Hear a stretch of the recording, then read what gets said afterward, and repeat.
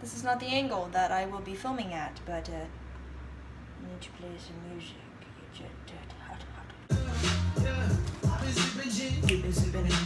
Alright, let's get serious. My fan is on, so if you hear... It's because it's hot as fuck in here. I had one person say this, and then somebody said this.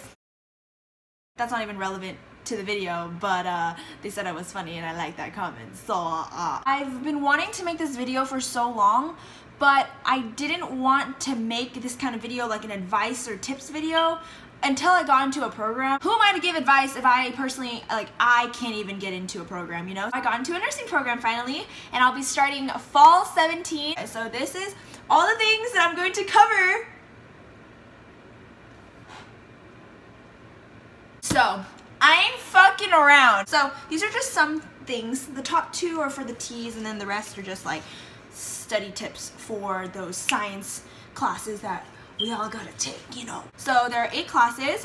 There's 4 science classes and then 4 like GE classes. So the 4 GE are communications, English, sociology, and math 11, statistics, or like a math class basically. And for the science classes we have chemistry, human anatomy, human physiology, and microbiology. So going into spring semester, I took physiology, and I came in kind of tense, kind of scared. That fear really drove me. I studied every day for hours. Like you don't need to do this to get an A, but I personally, I know myself, and I know that I need to be doing this. I need to be hella extra to get an A in physio, right? Like you can honestly, I know some people who don't even study that much and probably still got A's, but this is just me, and I just really wanted to guarantee that A for myself, so I'd rather overwork than underwork. And say he covered 30 or 40 slides that day.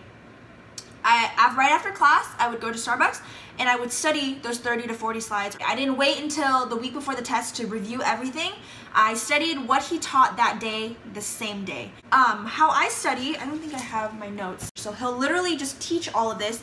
And all this writing right here is just, I gotta get serious. This is serious. If I'm gonna make this video, I might as well really just go in depth. So by the end, I'll have like all this rewritten in my own handwriting. And then that's where I just go over what I wrote, sorry. So I'll get that stack of paper that I wrote, and I'll just read that shit over and over. It just starts off kind of like this, okay? So this is when you know it's okay. I wrote it one time, I didn't really read it over again. The second time I go in, I'll get like a colored, like a green one, and I'll be like, fat digestion must go through emulsification because not water soluble. I'll read it and I'll go, oh, okay, underline, circle. Third time, maybe grab a highlighter, reread that shit again, but this time around I'm like, oh, this one stands out. Highlight that, circle this. And by the end of it, so by the time, so say I have a test tomorrow, this will not look like this. This will look like a mess. It'll have pink, green, all the colors of the rainbow. So that is my tip. That's what I did to study for physio. My class, we had, for every lecture exam, you had a multiple choice section, and then you have 6 essay questions. He gave us the essay questions in advance. So for example, he'll give us like 20 essay questions, 15 to 20, depending on, you know, the chapters or whatever. How much you put into the class is how much you will get out. If you just do the bare minimum, like, okay, he lectured, all right, I got the lecture notes, all right, I wrote it, I'm just gonna read it once, just read the notes, I expect an A. Sit the fuck down. Again, some people it works for them that way, but again, I'd rather over-prepare than under-prepare. Like, he'll have the essay question and then I'll do bullet points, whatever works for me. I wrote them in, do you see that? So bullet points, so. On the test, I'm not going to do bullet points. I form all these bullet points into an essay, okay? But I want to get the general ideas in my head, bullet, bullet, bullet, bullet, bullet, so when I write my essay on that day, I can get all these bullets and form it into an essay, rather than memorizing the essay. Like receptors and ligand, they separate. Ligand goes to lysosome or the Golgi for processing, then it goes transport vessels with receptors move to the cell membrane, transport vessels and cell membrane. So all this is just step by step of what's going on. And at that time when I was studying, I can picture this all in my head. So when I go in that day and he decides, like, he doesn't have to pick this though.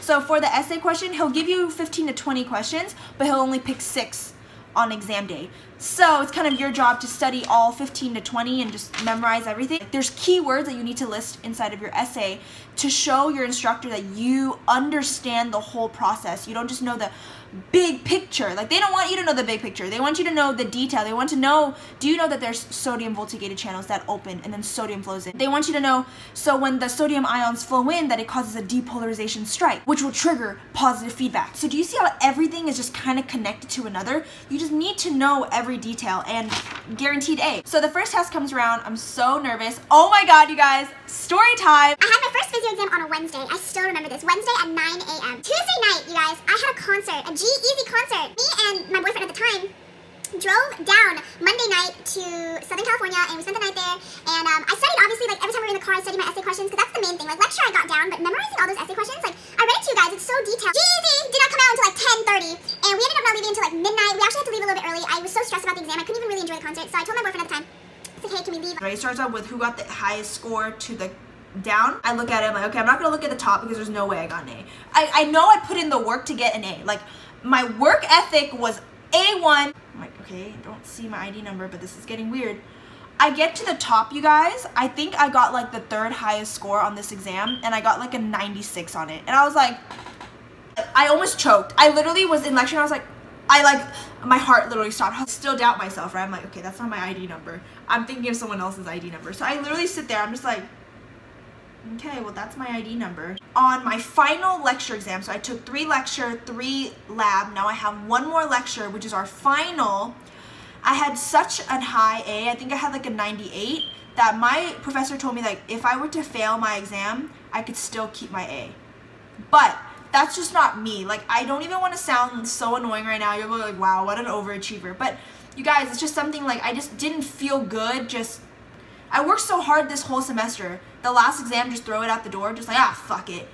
Like, I don't know. It just, like, ethically, like, morally, it just did not feel right. I ended up acing all my lab exams and all my lecture exam in physio. And that's when I was like, wow. Like, I just felt so good. Like, I was like, good job. Like I told you guys, before physio started, I was like, crap, I only got a 92 in anatomy. And if physio is way harder in anatomy, how am I going to get higher than a 92? But I ended up doing way better in physio than I did in anatomy. Sorry for rambling about physio. It's just, I feel like that class was just such a big milestone for me because I really set my mind to it. I took micro in the summer. Micro is a completely different subject than anatomy and physio. It's all like bacteria and stuff. So it's like, it's not hard, it's just memorization. There's a bunch of different tests, like there's this test, and this is an example of what my notes would look like the triple sugar iron auger test. So you would run this test, you know, to see if it's like gram negative, gram positive. Like you do like the gram positive, gram negative stain.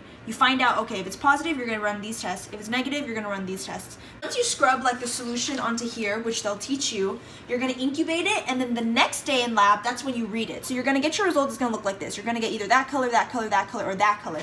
And then, that's where it tells you on here, like, which color means what. Okay, so the whole point of micro, your final lab exam is to discover an unknown. So these are all the gram-positive bacteria. Gram-positive, all these names here. Then on this side is all the negatives. So like E. coli is a negative, Enterobacter aerogenes. The final exam, you're gonna get 2 unknown solutions. So they're all just gonna be in this liquid thing, and you're gonna have to pick a gram-positive and then a gram-negative, and then you're gonna run multiple tests to get to the bottom of it. So like for gram-positive, these are all the tests that are available to run. You're gonna learn all these. So all those experiments I were talking about is listed right here. So there's the motility test, the glucose test, the lactose test, the sucrose test, the indole test, the methyl red, the Vogus proscarar citrate, hydrogen sulfide production, urea. Oh, I think there's another paper. Yay! Okay, so perfect. So this is what it's gonna look like. So you're gonna write your name. Mish, didn't finish writing because we had a separate paper for it. And it's gonna say, okay, unknown number, so you're gonna have your tube number right here, right? And then it's gonna say, check 1, gram stain result. Was it gram positive or gram negative? For this one, I got gram positive, and then it's gonna ask you bacterial morphology. Is it rods like bacilli, or is it cocci, which is the round ones? Mine happen to be gram positive cocci. So now you know that already broke down a lot of your lists. And then you break it down more. So test perform. You do the first test, and like this is what I was talking about. You do your first test, and if it's positive, you go here. If it's negative, you go here. And once you go to the negative side, there's certain tests that you run. And you run this test right here. Then if it comes out positive or negative, it goes down. And then you run that test, positive, negative, goes down. So yeah, so that was microbiology. So then after 8 weeks of this class, I ended up with an A in micro as well. Now I'm going to talk about the TEAS test. So I still remember the day I took my TEAS test. It was August 19th, 2016. I don't know where I even put my ATI book. I probably just threw it away because I got so excited that I passed. I'll show you guys right here. I got an 80.7. For reading, I got a 90.5. Math, I got 86.7. For science, I got an 81.3. And then for English and language, I got a 63.3. I suck at grammar. I don't know why. ATI is who actually writes your actual TEAS test. So why would you study someone else's practice test? Study the people who are writing the test, because you'll know that that's what they want you to know. And then these are just extra. This is one of the books. This is just a McGraw, whatever. It doesn't hurt to have extra practice. Overall, the main thing I want you to, #1, focus on is yourself and your mental health. A lot of people just kind of like brush it off and they don't see how important mental health is. But if you're not mentally there and you're not happy internally and genuinely and just you're not having good energy, I don't know how you can honestly sit there for hours and study. And I've been there. It's been a tough second year because I was in a relationship and that relationship was quite toxic. All you ladies and men out there know, like, toxic relationships are so draining. They really drain your energy and they drain you mentally and physically, and it's hard to study and just have that on your mind. And I remember this one time at Starbucks, it was just to the point where I was studying for an anatomy lab exam. I still remember this, and I was going through this rough patch with my boyfriend at the time, and I'm normally good at just suck it up, study. School first, but I'm human, you know, sometimes I zone out. Like, I would stare out the window and before you know it, 10 minutes go by and I'm just completely zoned out thinking of this dumb, irrelevant situation with my boyfriend. And I was overwhelmed and I just had to cry. I had to, you know that feeling when you have to hold in tears? Like, it's hard, like you just want to burst, right? Like, you're holding in tears, you feel like everything, like water's gonna come out of your ears, your mouth, and your nose, like you just feel so overwhelmed. I just had to go cry it out. So I go into the bathroom and I just cry that shit out.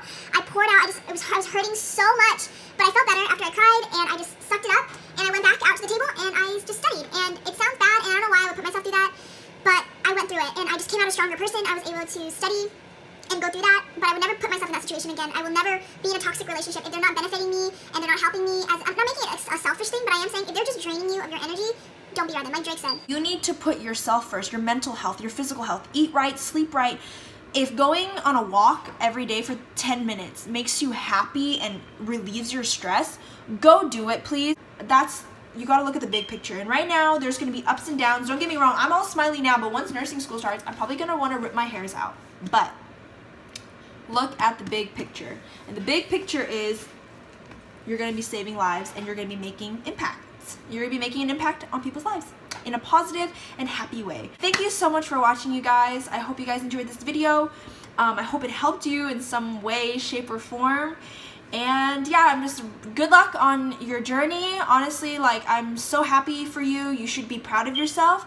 Nursing is not an easy major. People seem to look down on it a lot, like, oh, nursing, like, why don't you want to be a doctor? Oh, you're not smart enough to be a doctor? Oh, because, bitch, I want to be a nurse. If I wanted to be a doctor, I'd go to med school, okay? But I'm going to nursing school. So, like, shut the fuck up and work at your little desk job. So, guys, brush off the haters. There's a song by Russ called Do It Yourself. So anytime you guys are studying and you're just feeling discouraged and you just need like a pick-me-up, I don't know if this is your type of music, but it helps me and I want to share it with you guys.